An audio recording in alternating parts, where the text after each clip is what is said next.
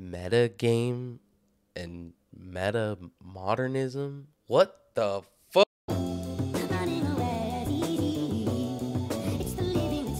MetaGame is like a real-life MMO-RPG with the short-term goal of being a decentralized factory in the DAO space and the long-term goal of finding the most optimal ways to play life. It's kind of the opposite of effective altruism. It's about helping and empowering people one by one, hoping some of them will impact tens, hundreds, or thousands of others, or at least just a few more. Think about it. We have this great new technology with literally shit tons of potential for epic amounts of positive impact, yet the space is littered with scams. It's unlikely we'll make a great change if the way people think and feel doesn't change. In fact, we don't need a grand scheme for global well-being, any crazy top-down planning of global utopias, simply helping people become better peer-to-peer. Help people level up, take control of their lives, and improve communities around them. That's literally all it takes to change the world. In this video, we're going to be going over modernism, postmodernism, and metamodernism, meta-ideology, focus on well-being, developmental stages, who makes it happen, and how it all relates to metagame. Assuming you already know about modernism and postmodernism, let's just briefly recap. Modernism is based around the beliefs in science, progress, and objective reality. It dominated the thinking of the 20th century with memes such as the individual self, liberal democracy, the left and right political spectrums, humanism, rationality, free will, and scientism. But postmodernists don't believe in progress. They're suspicious of our grand narratives and critical of power and hierarchies. Postmodernism sees what's wrong with modernism, but fails to suggest anything useful. Metamodernism, on the other hand, is about keeping what works from modernism, maintaining the deconstructionist critical eye of postmodernism, and constructing a synthesis with the goal of solving three major problems of modernity: alienation and neurotic anxieties, excessive global inequalities, and ecological unsustainability. It argues the source of most modern ailments is alienation and a lack of meaning, leading to negative feelings festering, manifesting as pathologies wreaking havoc on our world. That a better future is built through personal development. It seeks to create a society where personal development and psychological growth are top priorities. Compare the 17th century's scientific revolution, 18th century's enlightenment, 19th century's industrial and chemical revolutions, 20th century's combustion engine, to what's happening today. It's as if all these revolutions are happening all at once.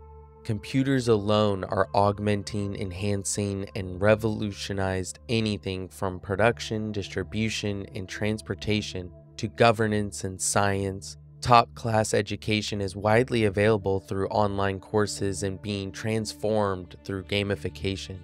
What's lacking today is people that are able to comprehend and manage all the complexity. Problems that require knowledge, creativity, patience, trust, and cooperation across industries, disciplines, and cultures. Current society is designed to achieve economic growth. Future society must be designed to achieve psychological growth.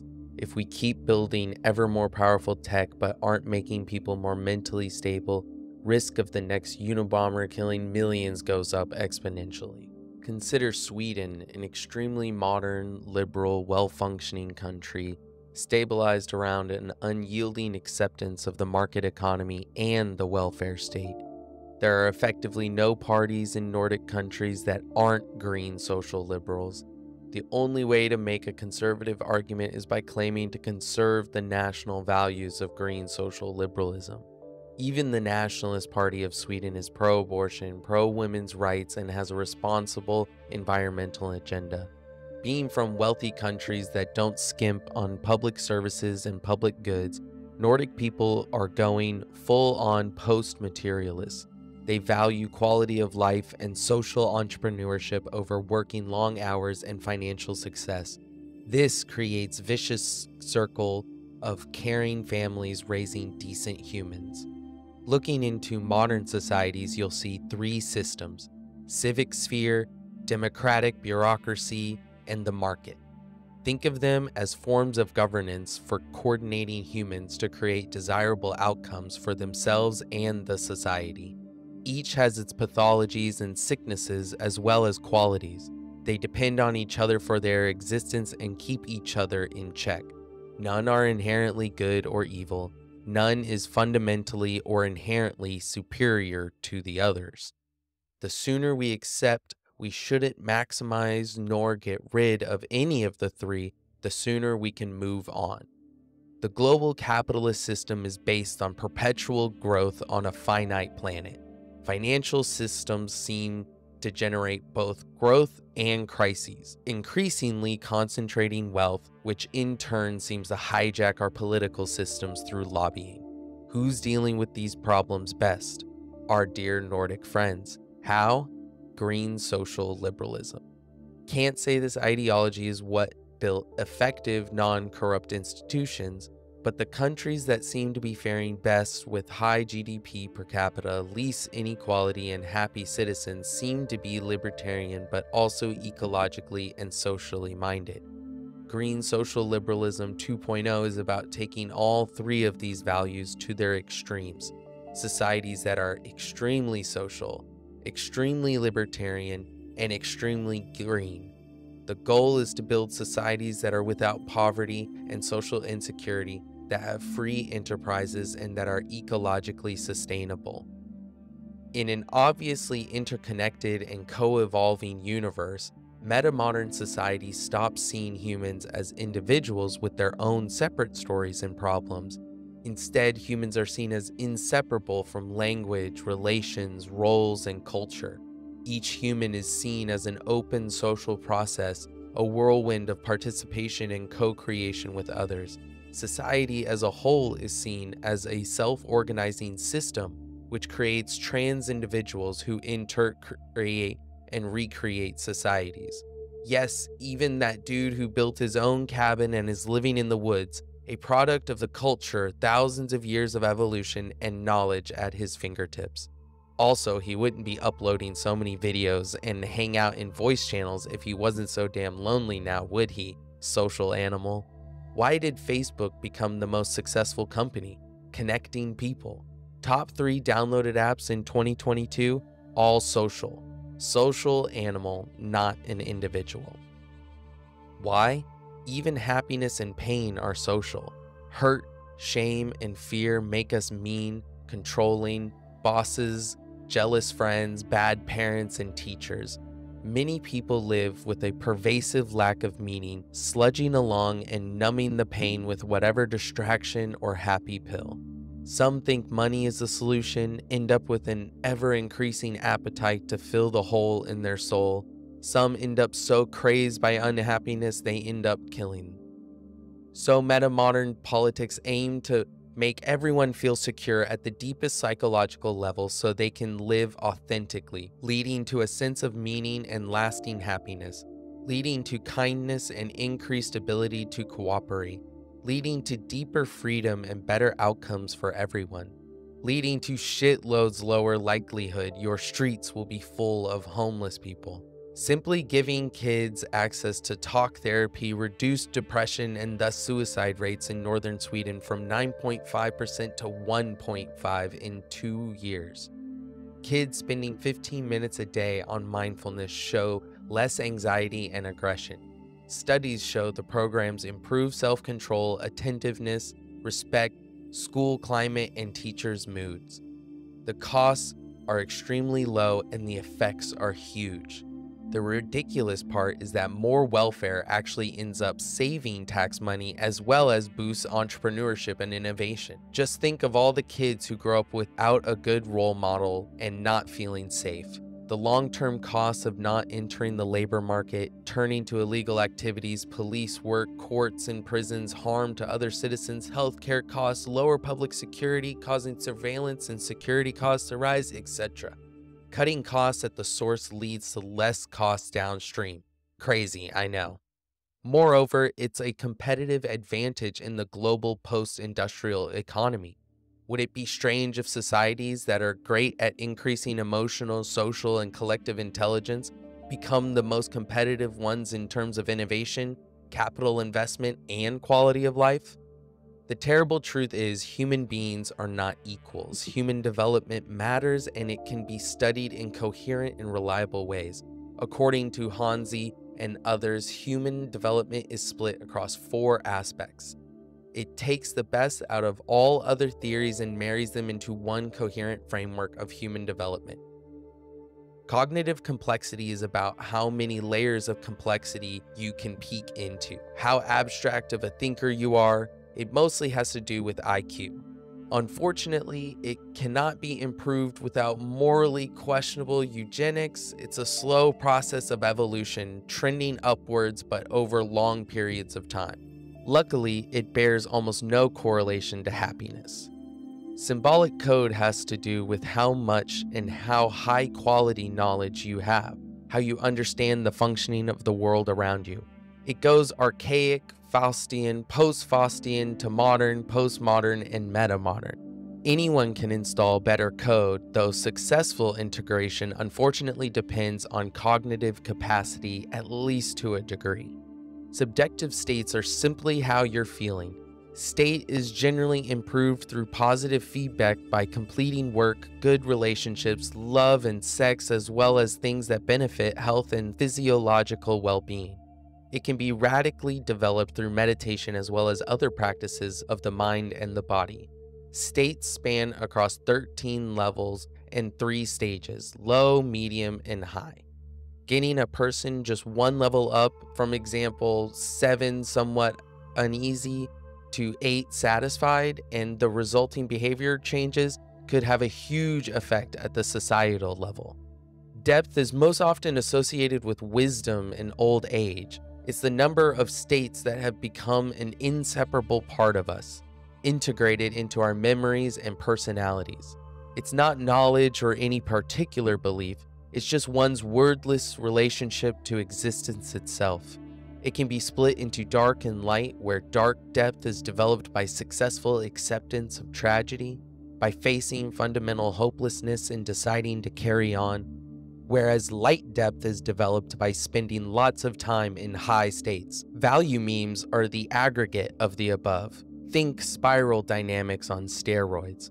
What wisdom teachers and people of great depth, people with newest code and highest states all seem to have in common is going beyond materialism and selfishness, as well as a belief in the importance of being good-hearted and treating others well. It seems obvious that safe, efficient, and technologically advanced societies that take care of their people also spur their growth into higher value memes. However, greater depth and higher states without new code simply results in spiritual arrogance. Civilization develops in ways that destroy others. Exploitative chairmen in boardrooms and even fundamentalist terrorists all are simply developmental imbalances. None are seen as evil, just developmentally challenged. Now, the key is not to be condescending or feel superior. You must treat these people with respect and dignity, regardless of how mentally challenged you think they are. Since this work will be happening over decades, we must learn to actively and consciously manage all of the existing value memes in the new game of life. Whoever has mastered the most perspectives wins. As opposed to the class struggle of postmodernists, metamodernists define themselves through the struggle of value memes against value memes. The people most likely to succeed in the new post-industrial societies are those who are creative, well-connected, socially and emotionally intelligent, idealistic, educated, and adept with digital tools. They are another triad. Hackers are good at building solutions for bypassing capitalist ways of distributing and exchanging goods and services. digitizing and gamifying education, building applications for solving social problems, and improving democratic deliberation, apps for anything from measuring heart rates or our environmental impact to whistleblowing on abuses. Hipsters are helping us orient, make sense, and find meaning. They are artists, designers, thinkers, social entrepreneurs, and writers. They develop ideas of post-humanism, complexity, participatory politics, and social movements, critiques of wage labor, ecological and social resilience, personal and organizational development. Hippies are creating lifestyles, habits, and practices that make life happier and healthier. They understand meditation, contemplation, diets, physical training, communication, sexuality, and life wisdom. They are providing social and personal technologies for improving health, happiness, community, and enchantment in a strange, alienating world. Unlikely allies, the yoga bourgeoisie are rich and successful urban dwellers who also found that money is not the answer to happiness and therefore cultivate self-awareness, authenticity, and intimacy. Aggregated around yoga parlors, self-help courses, and coaches, they often work in tandem with the above anti-establishment archetypes. They are united by an alternative relationship to work in the market, working by a different social and economic logic. They are intrinsically motivated and seek self-realization rather than extrinsic motivators like money. You are seeing more and more people whose lives are no longer governed by the logic of economic capital. They are forming a united front against the capitalist society, a subtle yet unprecedented revolution of cultural and social capital. The main idea of political metamodernism is to create a society that mitigates everyday suffering and uses a range of social technologies and political strategies to support the psychological growth of all humans. We need to conspire to enable, educate, and seduce humanity into taking the path towards a more existential and sustainable future, to hijack the political, economic, and cultural systems and create a fairer, more transparent, and caring society. To push towards social entrepreneurship, peer-to-peer production, sharing economy, and democratic dialogue techniques such as art of hosting. By the way, to conspire simply means to breathe together. We must learn to listen and see with each other's eyes, to merge our realities and see how all perspectives are a part of reality. Sorry, ANCAP, it's not about free market maximalism. The future society won't be a socialist utopia, and likewise eco-fascism won't save the world. It's about finding the fine balance between the three. A lot of issues aren't fit for nation states. There are problems to be solved at the local or city level, problems to be solved at the corporate level, at the state level, continental and global levels. Political metamodernism is transnational, so is MetaGame. MetaGame doesn't need any great scheme for how to build a perfect new society and make everything better. The only thing we need to scheme is how to help people get better, level up, take control of their lives, and help their communities. It just so happens that DAOs and Web3 in general are revolutionary new technology to empower people to build their own organizations, experiment with governance tools, build institutions and economies, ultimately rebuilding societies from ground up. Our main point is that everybody deserves to live a meaningful life with a supporting community, knowledge on how to better themselves, and tools for making an impact. DAO Space is simply our starting niche. Subscribe and wait for the second and final part of this series. Also for the interview with Hans Freinacht, I'll put it in the description below. Then wait a bit longer for Metagame and Game B, and in a little bit longer, Fractal Societies. Also check out my episode with Metagame's founder, Pete, in DAOing Impactful Conversations episode 2. If you're trying to exit to commune with others like you, to vibe with your tribe, so to speak, and you live in one of these 21 countries, United States, Canada, Mexico, Dominican Republic, Panama, Puerto Rico, Colombia, Brazil, Portugal, UK, France, Greece, Spain, Germany, Italy, Israel, India, South Africa, Hong Kong, Australia, or New Zealand, please connect with me and let's figure out how you get onto that perfect dream property of your solar punk dreams, of your meta modern ideal reality. If you liked this video and you want to support what I do, you can find me on Patreon or on my Discord channel. You can support me starting at $3 a month. You'll get an exclusive role and access to exclusive content, as well as get your name featured at the end of one of these videos. As you can notice, there is no one featured at the end of this video. Please.